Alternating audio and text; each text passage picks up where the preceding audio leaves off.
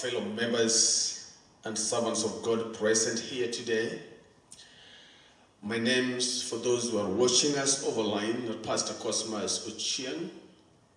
I bless the Lord for this day that has given me the opportunity to stand before you and minister the Word of God. I would like us to pray before we start. Heavenly Father, in the name of Jesus, we stand before you this wonderful morning. We say thank you for who you are. Your grace that has brought us today, we honor. Be with us in this service today as we minister your word. Guide us by your Spirit. In Jesus' name I pray. Somebody say amen. Ladies and gentlemen, allow me to take us one more step today in regard to the theme message that we are working on as a church this year. That is receiving many honors from the Lord. I would like to deliver on one key for unlocking our honors, and this shall be obedience. I want to talk briefly about obedience and how important it is to help believers receive the honors from the Lord. And when I talk about honors, I'm talking about the things that God do to us based on our response to his calling. How God honors, how God shows us favor, how God rewards us for doing and responding to his voice. I would like to read from a scripture very fast before I introduce my message. Allow me to read this in the book of John chapter 2.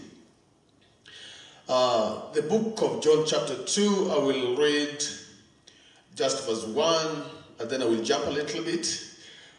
On the third day there was a wedding at Cana in Galilee, and the mother of Jesus was there. Jesus was invited to the wedding with his disciples. When the wine ran out, the mother of Jesus said to him, "They have no wine." And Jesus said to her, "Woman, what does this have to do with me? My hour has not yet come." Verse 5. His mother said to the servants, "Do whatever he tells you." Amen. Doing whatever he tells you. Let me define briefly what I mean by obedience. Obedience is compliance with an order or law, submission to another's authority. So, we are reading from the book of John, where Jesus and his disciples, together with his mother, were invited to a wedding. And the Bible says that in the midst of dining and celebrating in this wedding, the wine ran out. And the Bible says that when the wine ran out, the mother of Jesus noticed the lack and the shortage. And the Bible says that the mother of Jesus went to Jesus straight away and told him, "Man, these guys have no more wine to feed the guests." I don't see the mother of Jesus engaged on the discussion with the attendants, with those who are serving the wine. But I assume that as a guest who was very concerned about the success of this wedding, She noticed the shortage and she knew where the answer could come from. It was the first miracle that Jesus was to perform in his life on this world. And the Bible says that Jesus kind of complained and rebuked the mother. But the mother of Jesus did not argue with Jesus, brethren. The mother of Jesus went to the attendant, those who were serving, those who were men, the ushers, the protocol officers who were serving this wedding, who were taking care of the guests, and told them, men, whatever it tells you, do it.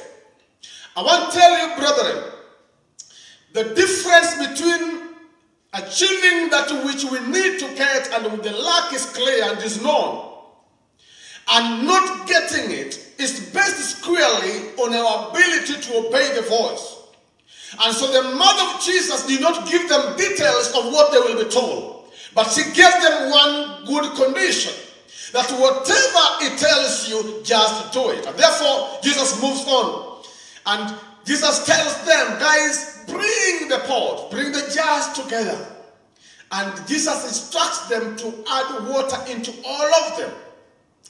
Adding water to all the jars. And then he tells them, take a sample and take it to the wine tester. The Bible says, if you read down there, that the wine that came out of this process was much sweeter, was much tastier than the previous wine. Ladies and gentlemen, listen to me and listen carefully. Our ability to obey God's voice determines the end result of our lives. You may be desiring many things to happen to your life, and you may have a formula on how you want them to happen, but I've come to remind you, just obey the voice of the Lord. It may not look so familiar, it may not look so professional, it may not look so researched, but I come to tell you, the will of God is so perfect. And because the Bible says the wine was much tastier than the previous wine, therefore it means when we begin to obey the voice of God, our result in our lives will be more magnificent than the previous experience of life that we had. The way people knew us before, when we start to obey the voice of the Lord, our life will be so different. Take it from me today.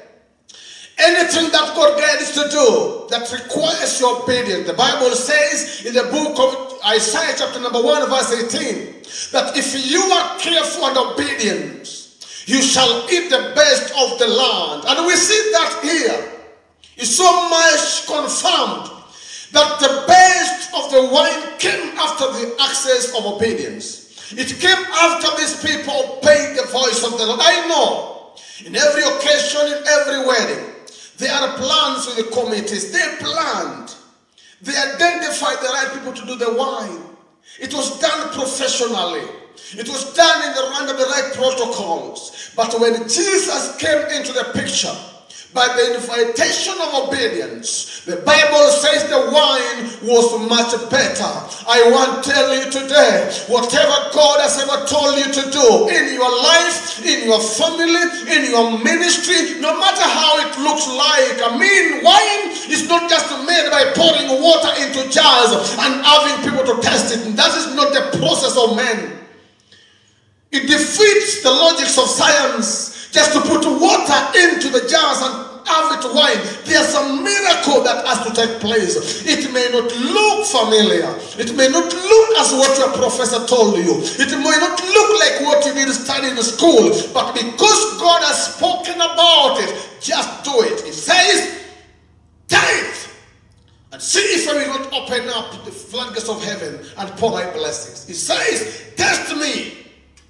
Brethren, whatever it is the ministry, it is your family, it is business, whatever voice that you have heard, just do it. Obey it, you shall eat the best of the land. God bless you, and keep following the voice of God, whatever it is, and you shall enjoy the benefit and the best on the land of the living. Let us pray. Father, in the name of Jesus, we thank you. We bless you today for talking to us about your word. Because your word can only be followed under a spirit of obedience. And so I pray the Lord, everyone who has listened to me preach your word this morning, you will help them, oh God, to obey and to follow. That, Lord, they may enjoy the best of the land. In Jesus' name, we pray and give thanks. Thank you. God bless you.